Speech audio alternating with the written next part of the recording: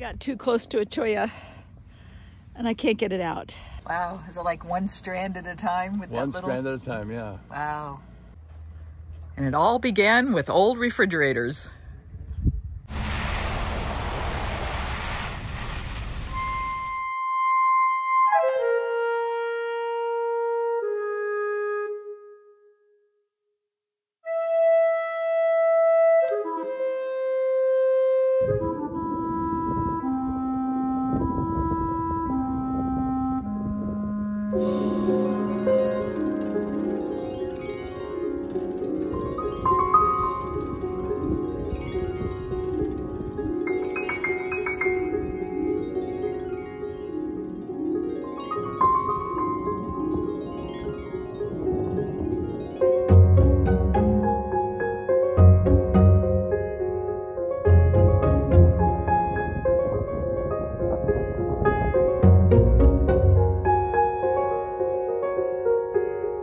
What a glorious sunrise. And there's a storm coming, so it should be a nice day to maybe go to the Dwarf Car Museum.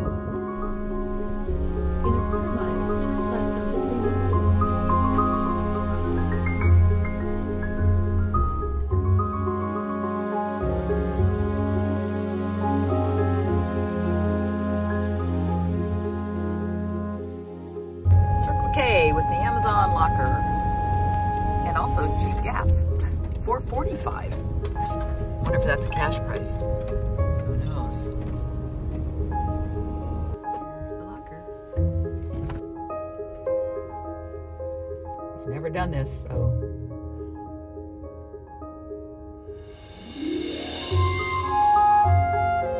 Wow, popped open. So it wouldn't fit in one box, so they had to put it in two. Interesting. Open 9 to 5, the Dwarf Car Museum is the brainchild of Ernie Adams. No lady likes to snuggle or dine accompanied by a porcupine. John just made an astute observation. It doesn't have to be a real big building if you're dealing with dwarf cars. Because it's a small building. Oh look, they have rust rooms over there instead of restrooms. The other two? Yep. No. No. No? Can you sign our book? Thank you. So, Petted children. I guess I gotta beat feet. yeah. So what is... We do $5 each. Okay. Whoa! The privately owned nonprofit museum showcases his handcrafted miniature cars. Gotta stand by them to see how small they really are. Do they actually run? Come in. Ernie began his first car in 1965, a replica of a 1928 Chevy sedan made out of 9 old refrigerators. It took him 8 years to complete. He currently has 9 cars with a 1941 Chevy under construction. The grounds represent a lifetime of collecting, including old cars, an outhouse that served his family back in Nebraska, old refrigerators, and plenty of personal pronouncements.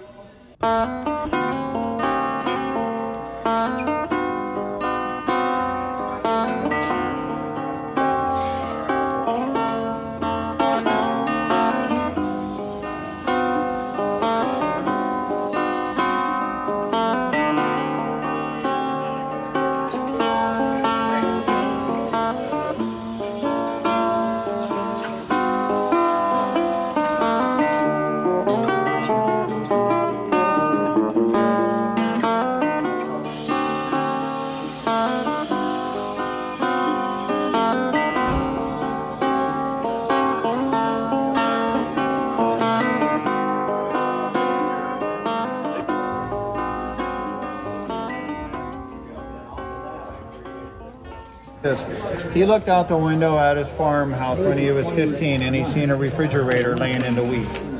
And it had a tire swing laying up and he thought it looked like a touring car body with a black fender. So he wanted to build a car out of the refrigerator. So in 1965 he built this car. That's him and I in 1971 there. But then in about late 70s, he put another refrigerator on the top and then sealed it here at this belt line and put the windows and finished it up. And that's the... He would draw. He drew this in kindergarten. He draw a little. He always was a car guy. And then when he was a kid, he would put the old wash machine motors on his bicycles. And it all began with old refrigerators.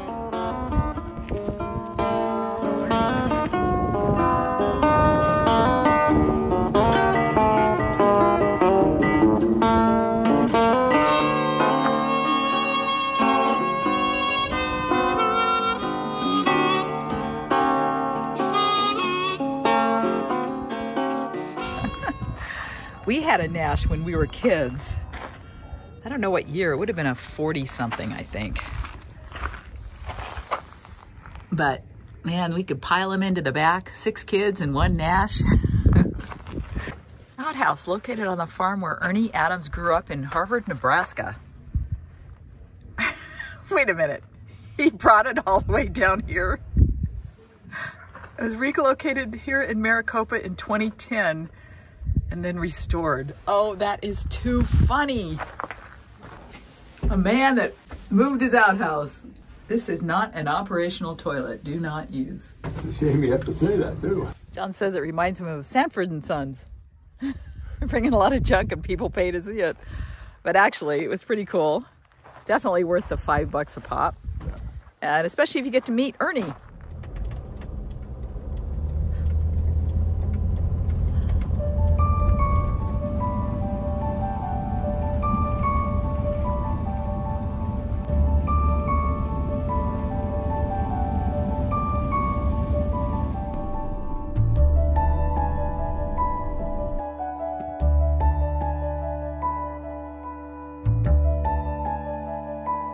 There is a wildlife refuge right next to Organ Pipe Cactus National Monument, and I'm going to go inside the visitor center here in Ajo to get some more information about it, because apparently it's kind of a rough road, and I want to find out if it's passable.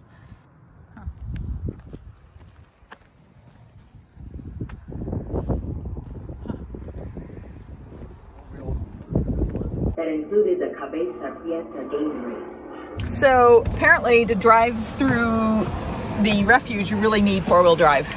A lot of sand, she said. But there is a Jeep company that can take you through.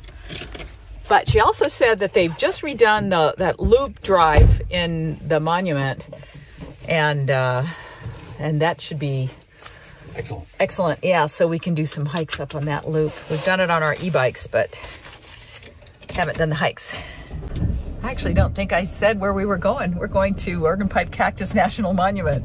And it smells glorious because it's kind of sprinkly, rainy, and tomorrow is supposed to be the rainiest day. So maybe I'll just sit in a van and do editing. With the windows open. Yeah, with the windows open so we can smell it. Ajo, Arizona is 33 miles from the park's visitor center and the last place for services before reaching Twin Peaks Campground in the park. There's a big open pit mine right over here. Native Americans were mining Ajo's copper long before the Spaniards arrived. The town boomed in 1911 with the advent of new recovery methods. The open pit mine stopped production in 1985.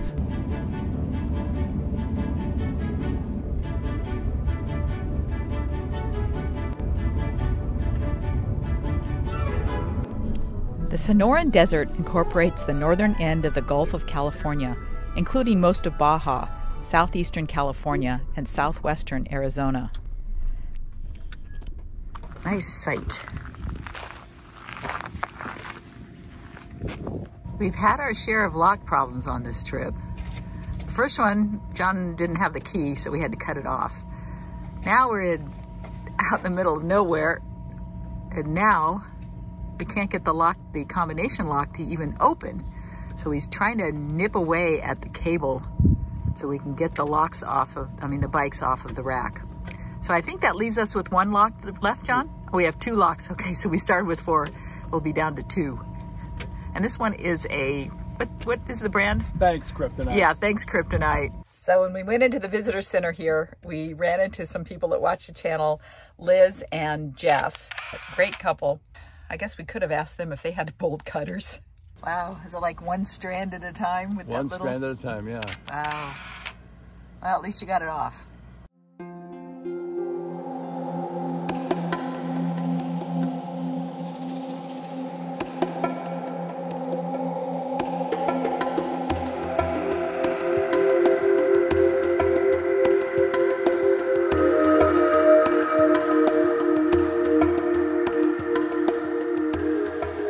It's been raining most of the night and this morning, and it won't let up until about noon. So we're stuck inside, which is good. I can edit. And then hopefully it'll let up around noon and we can go on a hike. But right now I'm making oatmeal and some, I'm frying up some apple, I guess like an apple compote. And that's smelling really good.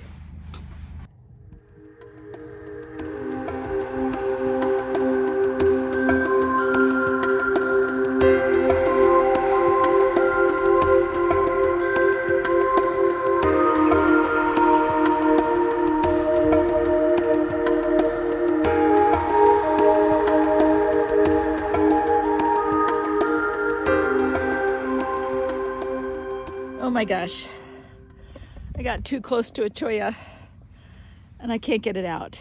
Oh, and it hurts. Oh my gosh.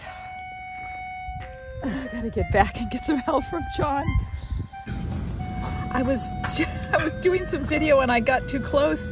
Okay, Yeah. wait a minute. Okay, this happened to Lynn, didn't it? Oh my God. There are two of them. So, okay. So be really careful. Don't put it in any further than it already is. Ow. Oh. Man. Oh gosh. What is that? Where did that come from? Where did this come from? Not come from me. Would you get me a paper towel? Not from me. Yep.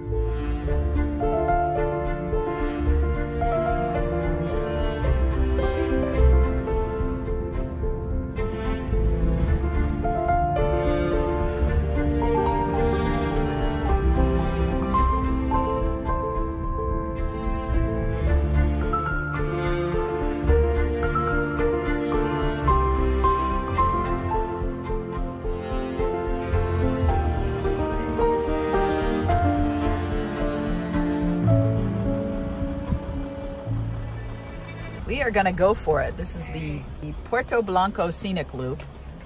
I don't know how many miles. It says it's 4 to 6 hours. High clearance vehicle required past this point. Oh, here it is. The shortest distance is 32 miles. So it's 32 miles total? I think that's what it said. At least there won't be any dust.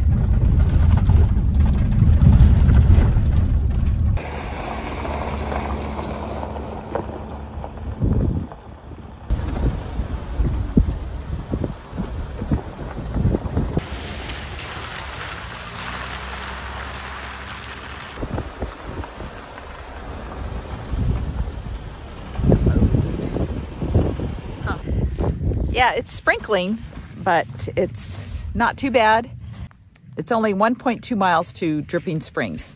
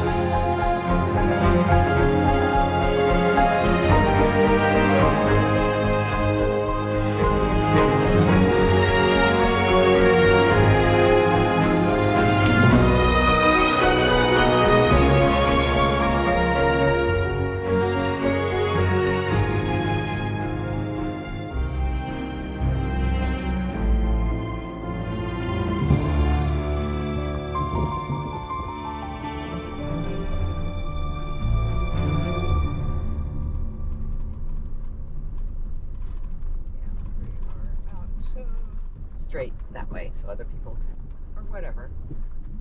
That way. That way. Oh, no. Well, okay. Yeah. Whatever. That's Lunch break. We're going to use up those hard-boiled eggs. Yummy, yummy.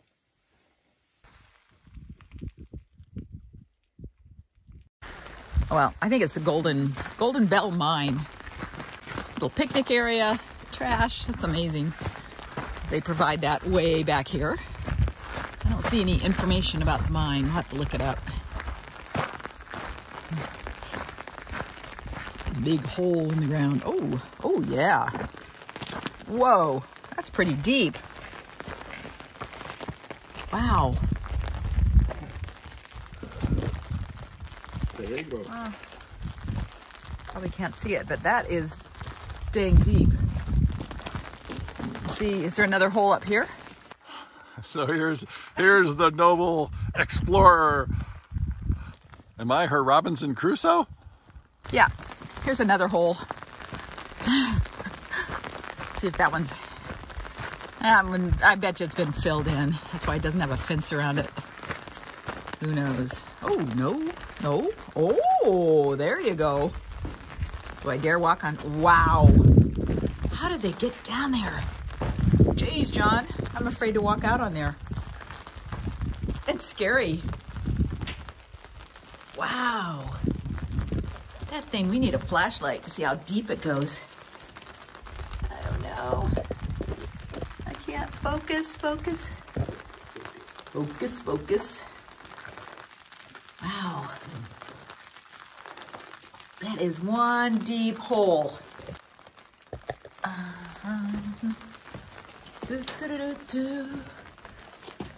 Wow. Does that focus? That's kind of scary walking over that hole. Okay, let's go. It's raining too hard. Neat. Two holes. I wonder if they connected. We are now, this is the Golden Bell Mine. Then we come down here, and our next stop is the Quito Baquito Spring. Going Yes, left. that way. Yeah. So it's probably, I'm gonna guess it's about 7 or 8 miles. John goes in the pit toilet. I'm gonna go check out this well over here. It's called Bonita Well.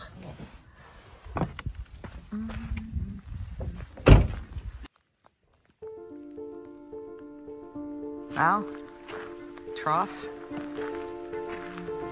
Obviously had some cattle here. Old pen. Neat.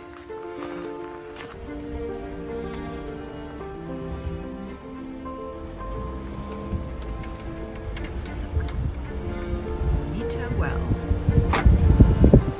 I think it looks like a giraffe. I don't know why John thinks it looks like a kangaroo. But that's kind of cool.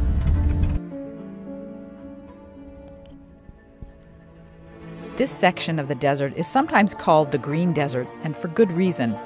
Its bi-seasonal rainfall pattern results in more plant species than any other desert in the world, and the only place in the world where the saguaro cactus grows in the wild. The park is an outstanding natural preserve, isolated and largely unspoiled. We go to Quito, where that truck is coming back. Oh, that guy passed us. That's it.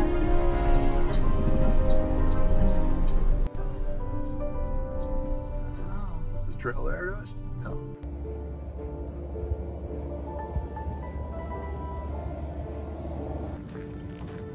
Amazing. Didn't expect this.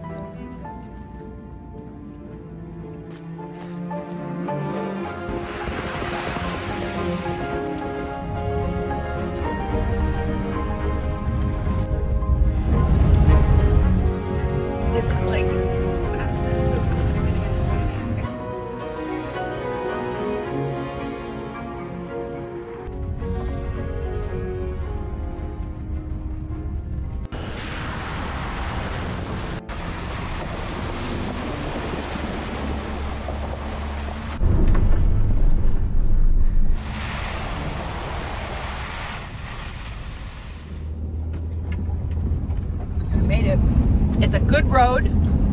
I do think you would want high clearance, especially there's a little bit of a sandy bit. But I think all-terrain tires are even more important than ground clearance. But it was a really nice road trip. Does not take 6 hours though. We did it. I know. We went on a hike and we still did it in 4 hours. What a chocolate mess. Let's see what the other side looks like. Yeah, that's not too bad. This is a nice mess. Oh boy. Okay. How could they say it was going to set at 4:42 when it's 4:42 now and it hasn't set? Can you get this off? Which one looked cute in your garden? Stalkers.